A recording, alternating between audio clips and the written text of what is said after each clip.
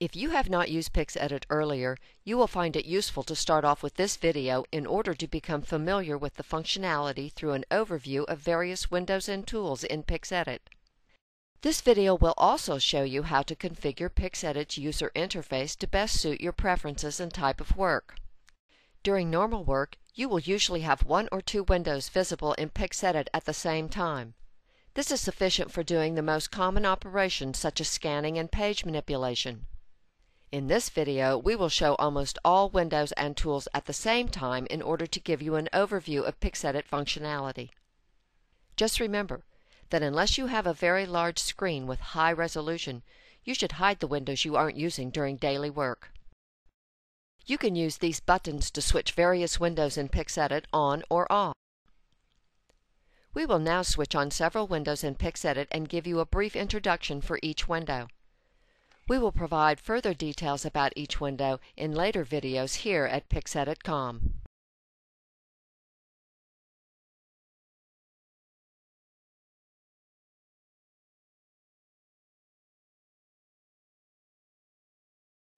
The Scan window, also called Scan bar, is used for scanning and for configuring the after-scan processing such as document separation and other types of post-processing. Just like any other window in PixEdit, Scan bar can be relocated, resized, or detached from PixEdit. To detach and move Scan bar to another location on the screen, click the header and drag it to its new position. To remove Scan bar, click the X in the upper right side of the window. The main window in PixEdit shows one page at a time. The main window is used for page viewing, zooms, pans, page content editing, and quality inspection. The main window is the only window in PixEdit that cannot be switched off. The Page Composition window plays a very central role in PixEdit for page navigation and document composition. By using drag and drop, you can move pages within a document, or even move pages between open documents. You can also drag entire PDFs, Word files, and many other file types directly from Windows Explorer as pages into the Composition window. To learn more about manipulating pages, you will want to have a look at the video dedicated to the Composition window here at PixEdit.com. Here's the Search window. The Search window is used to find text in documents which have been OCR'd. Windows operating systems have an excellent File Explorer, but in some cases you will find it useful to have a dedicated file browser window located directly in PixEdit so you can compose new documents by dragging thumbnails directly into the Composition window as new pages. You can also drag documents from the file browser directly into PixEdit's main window as figures onto a document page.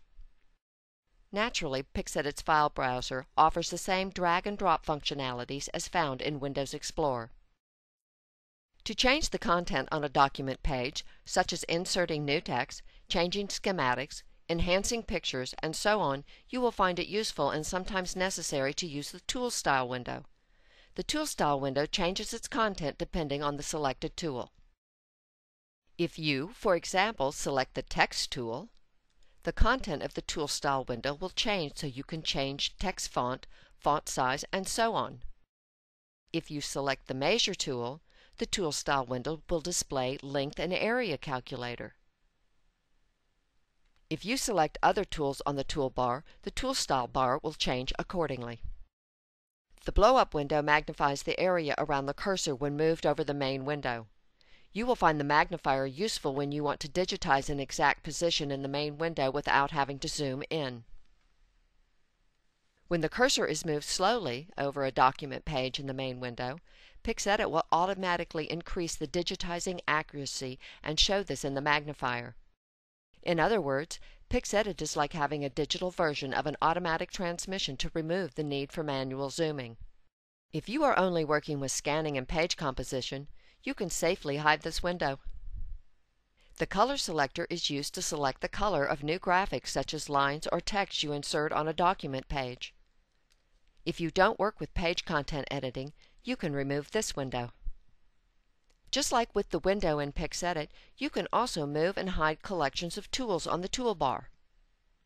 To move a collection of tools, click, then drag the dotted area of the tool collection to its new position. You can also loosen the tool collection like this. Then hide it by clicking an X in the upper right corner. As an alternative to customize your toolbars and windows, you can choose between several predefined configurations in Tools, Options. The last window we will have a look at in this video is the Doc Server window. When scanning Office documents, you will probably prefer to have them de-skewed, separated, and cleaned up, as well as process each separate document with OCR in order to make them searchable. In contrast to traditional software, the Doc Server window in PixEdit does this in the background while you continue to scan the next batch of documents. The scanner's speed and capacity is therefore fully utilized. At the very same time as processing previously scanned batches, the Doc Server window can also execute a number of other tasks.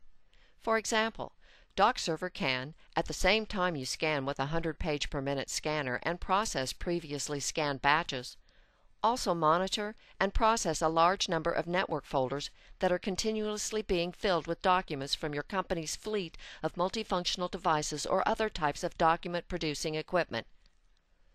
Doc Server processing is based on profiles, meaning you can dedicate different types of processing to various document sources and scanners. In the Doc Server window, you can at any time view processing status such as how many documents have been queued for processing, or, if you are technically oriented, see how many processor cores Doc Server is currently using. Doc Server supports drag and drop, meaning you can drop files from Windows Explorer directly into the folder names in each Doc Server line. Doc Server continues to process documents even if you hide this window. In later videos here at PixEdit.com, we will have a much closer look at how to configure and use Doc Server and processing profiles.